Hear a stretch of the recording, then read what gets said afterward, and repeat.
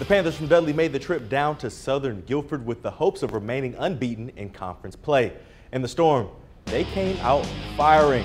First, it's going to be the QB, Jamias Ferrer, dropping back and finding Connor Fields. And Fields shakes two would-be tacklers to pick up the first down for Southern. But on the very next play, it's the sophomore corner, DJ Parker, stepping in front of the pass, and all he got in front of him is green grass. That's his 6th pick of the season, and this one goes for 6 points.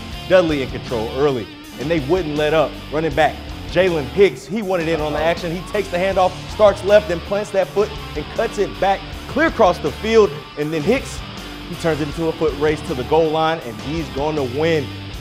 He and the Panthers, they put a hurting on the Storm. They win this one 50 to Nathaniel.